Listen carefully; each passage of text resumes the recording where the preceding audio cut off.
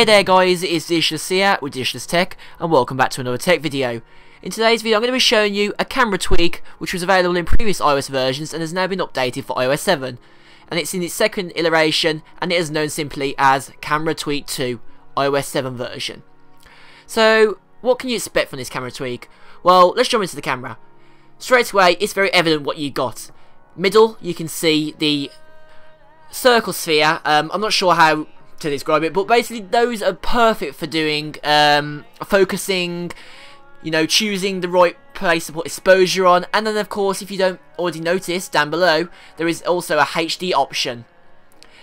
You can basically change in there the resolution of the photo you're going to choose, and also you can change the shapes of the exposure and the focus icons on the left side as well, next to where you can view your photos. Now as you can see, there's all options there that you can choose from, so you can have your photo go really high res, or you can have it down to a bit smaller just for saving yourself some space on your device. It's pretty awesome and I like the idea. It's a very good concept. Anyway, let's move on to the video. Now the video is just about the same. You can change the FPS up and down. So for example, if you're running it at in 720p for example, you can do 60 frames a second.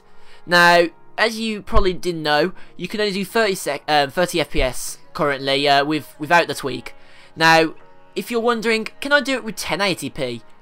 No, it doesn't do 1080p at 30 frames a second, sorry, 60 frames a second sadly. So even if you turn it up to 60, it won't allow you. As you can see, it still says 30 FPS, so it hasn't accepted the change. You can't even go anywhere higher than 30. You can only stay at 30 or go lower. As I now show, you can go down to 27 frames a second if you really wanted to.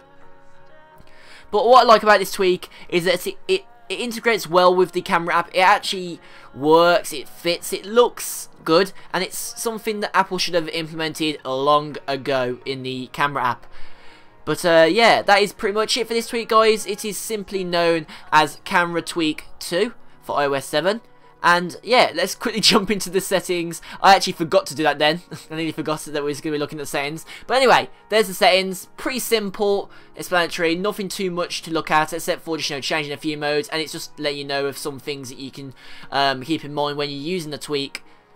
But yeah, now I can actually get to the end of the video where you can see it on Cydia. Anyway guys, that is it for this tweak.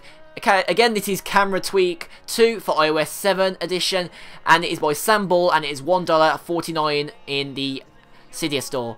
That is $1.49 and it is by SamBall, and it also is in the BigBoss repo. I nearly forgot that bit there. But anyway guys, if you enjoyed that awesome tweak, be sure to drop a like down below so you can you're supporting the developer, you know, saying that you're liking the tweak on the review. But anyway, follow me on Twitter and all other things, and I'll see you in my next video guys. Peace.